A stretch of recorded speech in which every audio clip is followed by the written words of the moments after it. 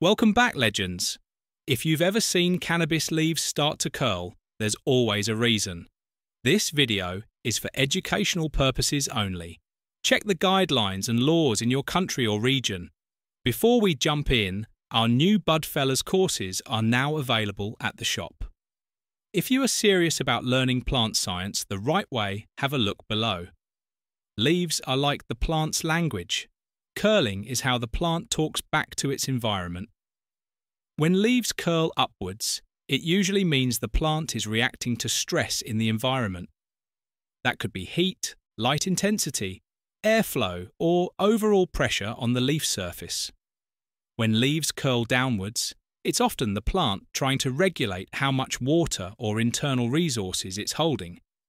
Think of it like the plant adjusting its breathing patterns. Leaves can also curl when the root zone is under stress. If the roots can't regulate water or oxygen correctly, the leaves show the first signs. Stay lifted, legends.